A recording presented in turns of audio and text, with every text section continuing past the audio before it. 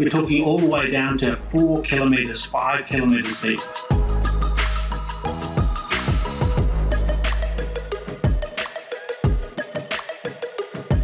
It's a pretty amazing environment. It's very cold, huge pressures down there, and there's no light. There's no plants live down there, of course, because there's no light. So they depend on food raining down from the surface.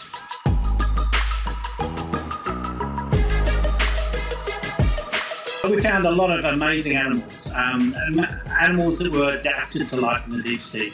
You know, they often don't have eyes because there's no light down there. So they often have very large teeth and things to hold on because food is so scarce down there that if a bit of prey comes past, then you want to latch on and not let go. And also a lot of animals are very gelatinous. They really have to evolve very precise ways of living in such an extreme environment. So really they're worthy of our respect, and you know, we shouldn't treat the deep sea like a dumping ground because it's actually full of pretty amazing creatures.